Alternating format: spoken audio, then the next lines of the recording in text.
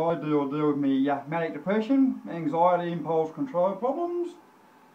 First off, in '05, I actually got quite creative. Painted all my furniture, you name it, I pretty well painted it. And these are the photos to pretty well prove that. And then I started painting my cars, and that got pretty interesting too.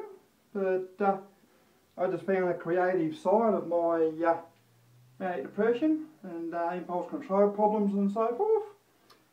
Even painted my own phone covers, an old esky. Even got a big collection of Hawaii shirts when I was up there. So yeah, and it still hasn't changed much.